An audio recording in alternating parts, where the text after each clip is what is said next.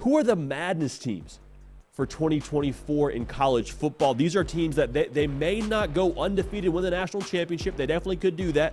But by the way their schedule lines up, by nature of what they have on their roster, they could definitely cause some chaos across the board. And the team that I think we got to talk about first here, from a scheduling perspective, news broke yesterday they're going to have to play this schedule from an SEC level at least 2 different years, and 2 years in a row rather. This year in 2025 will be a home-and-home swing. Florida can cause absolute chaos in 2024.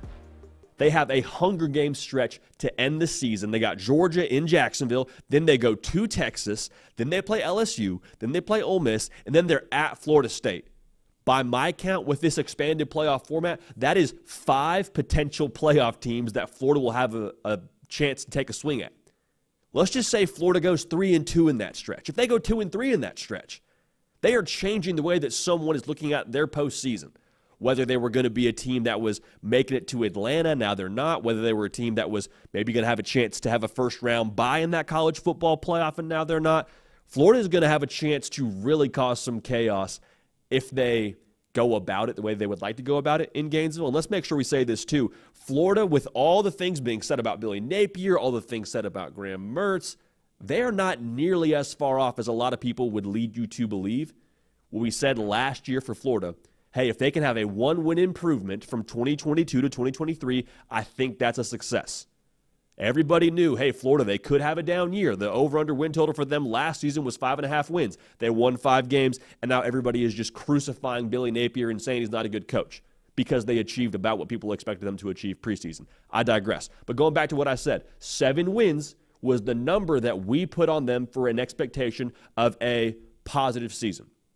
They had 2 games, Missouri and Arkansas, to where the play did not swing their way. They did not make a play in that moment, both a missed field goal and then also giving up a long 4th down conversion to Missouri. Missed the field goal in the Arkansas game, and they gave up that 4th down conversion against Missouri. The bottom line is 2 different outcomes equal a totally different record for Florida, and they get to that 7-win total. All I want to say is don't buy the narrative that Florida's just down bad. Still a lot of talent on that roster. Billy Napier still, I believe, is a good football coach. Keep an eye on Florida. Could cause some absolute chaos, some madness in 2024. Another madness team, man, just by nature of nobody knowing what to expect, is the good folks out there in Louisville, Kentucky. Notice, that's not Louisville, Louisville, right? The Brom squad, baby. They took double-digit transfers, almost 30 transfers yet again in this second year under Jeff Brom. They're at Notre Dame. They got Miami. And they're at Clemson that first weekend in November. The game at Notre Dame, man, let's just start here. Notre Dame, they obviously have playoff aspirations. Marcus Freeman, someone that we are a big fan of on this show. But Notre Dame, they don't get conference championship weekend. So what does that mean? Their margin for error shrinks a good bit. Remember Louisville, Notre Dame came to town, and Louisville busted up their college football playoff hopes at that point in time. So you could see a repeat of that. They got to go to South Bend, but the bottom line here is massive, massive chaos game for the Cards. And then Miami, man, Miami could be undefeated when they play them. But the deal is, just like Notre Dame, they got to go to Louisville. We'll see if it's a night game. You'd hope it's a night game if you're a good fan in Louisville. That could be a game that really shakes up the ACC race. It could shake up Miami's ACC title hopes. And then that game at Clemson, man, that could send the entire fan base out there in Clemson, South Carolina into an absolute whirlwind. I mean, if you lose that game in November to Louisville, and this is no shade to Louisville, just if you're a Clemson fan, you've probably thought of yourself as a team that is kind of in that tier 1 level in the ACC. You just sort of expect to beat a Louisville. I don't know if that's the case this year. We'll pick it when it gets here, but the chaos that could be upon that entire operation in Clemson, South Carolina should not be overlooked when it comes to that game. UCF is another chaos team, another madness team. They could punch an absolute hole in the Big 12. Good news, the madness is here. Need to sneak in those tournament games while at work? Prime Video has you covered. Watch every game live on your phone, on your laptop, or relax and watch at home on Prime Video with a subscription. Prime Video gives you choices to add on channels like Paramount Plus and Max, both featuring March Madness tournament games all in one place. It's March, it's madness, stream it all on Prime Video.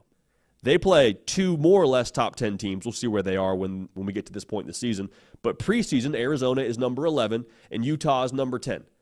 Not just in their respective conference, obviously not, because that would be ridiculous, but in the entire country, Arizona is number 11, Utah is number 10.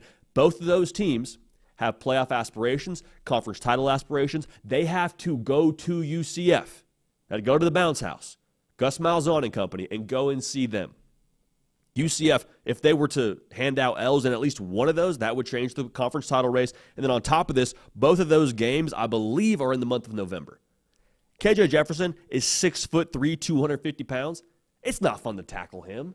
It's not fun to tackle him in late August, much less after you've had to tackle dudes the entirety of a season. You got to play him in November. So keep an eye on that, man. That's going to be a massive, massive madness team. And oh, by the way, we talked about Florida a little bit and how tensions might be a little bit higher out there. Imagine if UCF goes to the Swamp October 5th and beats Florida. Madness. Madness in every sense of the word. One more madness team I want to get to here. How about Auburn, man? I think they are the ultimate Terminator team in 2024. They will be back. And this is the year where I think they try and come back against some of these teams that they were very close against last year. Took Georgia to the final drive. Took Alabama to the final play. Auburn's got some unfinished business. You'd have to believe there's a little bit of confidence from the way that those games went for Auburn being so close. Close only counts in horseshoes and hand grenades. Again, a weird saying. Don't know how that ever became a saying, but I think it's a saying nonetheless. They play Oklahoma, at Georgia, at Missouri, play A&M, and they're at Bama. There is, I think, a lot within Auburn that is still developing from a roster standpoint. Like last year, they portaled in a lot of guys, and the question was, okay, talent level is better. Can they mesh? That won't be a question this year. It's not a question of can they mesh. The expectation is now that they have meshed. Peyton Thorne gets a full spring.